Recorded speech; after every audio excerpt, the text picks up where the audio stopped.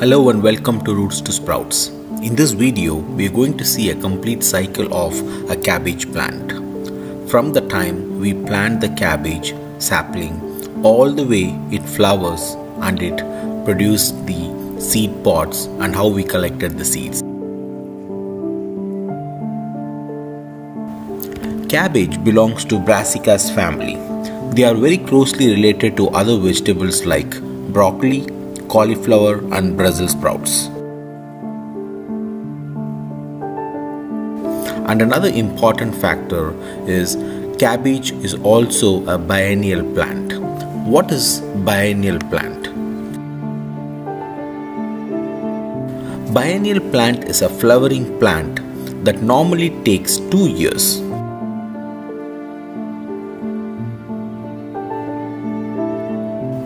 To complete its biological life cycle, in the first year, the plant undergoes a primary growth.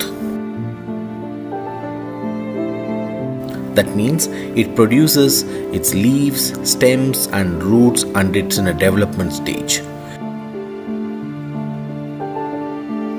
Usually the stem of the plant remains short and the leaves are low to the ground.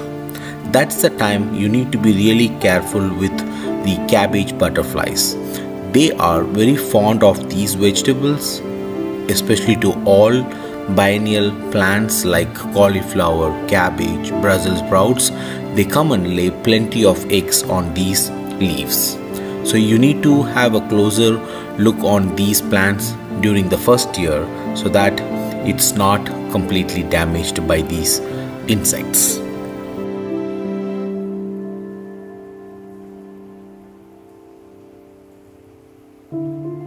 After the first year, the plant enters into a period of dormancy.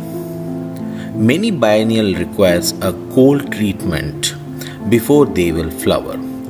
This year, in February 2021, we had a major snow in Dallas that really also helped these biennial plants to produce the flowers.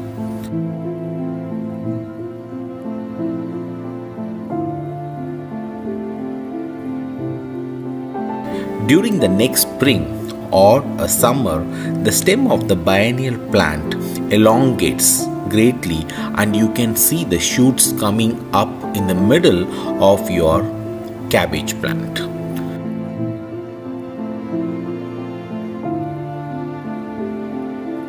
As you see in this video, the single stem that has come out from your cabbage plant has propagated now and started producing multiple heads of flowers, and in each flower you can see the green shoots that's coming out. Those are the seed pods.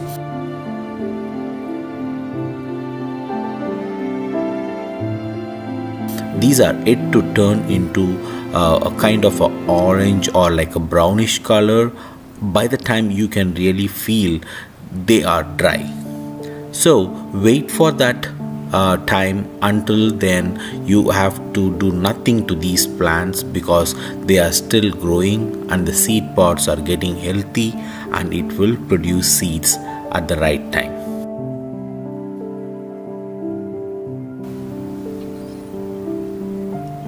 You can see now what I said exactly few minutes ago. So now the seed pods are dry. For this we have to wait for 2 seasons. It's not a quick process. You should have patience and it takes a good amount of space in your garden. This one cabbage plant has taken 75% of the space in a 4x4 bed.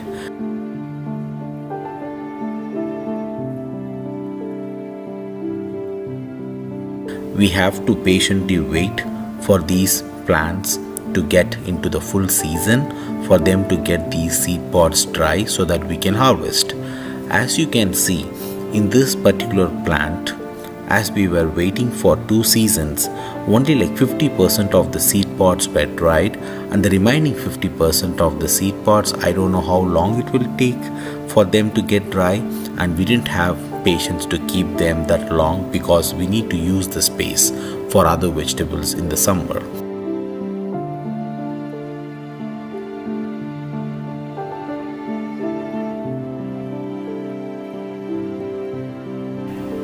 100 seeds are normally sold for $3.5 to $5, depends on the seed variety and what kind of is it an organic or an heirloom or non-GMO. There are so much of different options that you can buy these seeds, but normally it varies from $3 to $5, depends on the type you choose.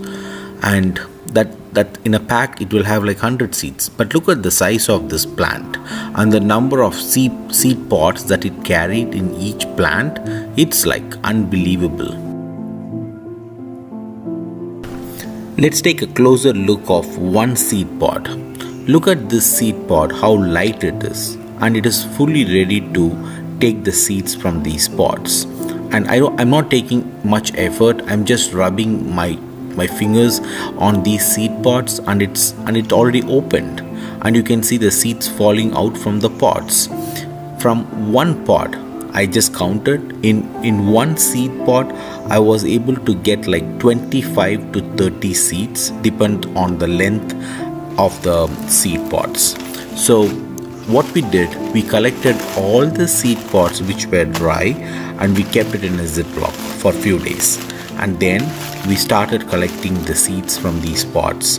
It wasn't an easy exercise. You have to go through multiple steps in clearing the dust and taking out the cover of the seed pods and dried leaves and so many things, but it was a fun process.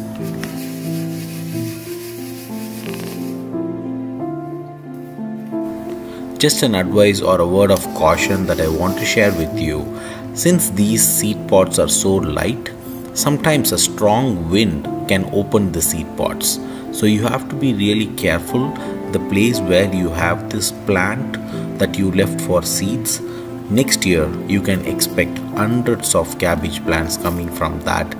So finally we started packing the seeds in the pouch, and we labeled the pouch with the year that we collected the seeds.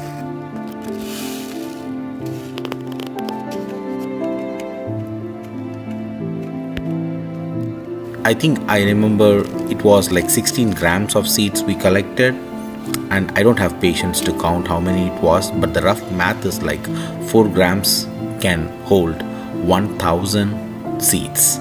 So you can calculate that. I hope you like this video.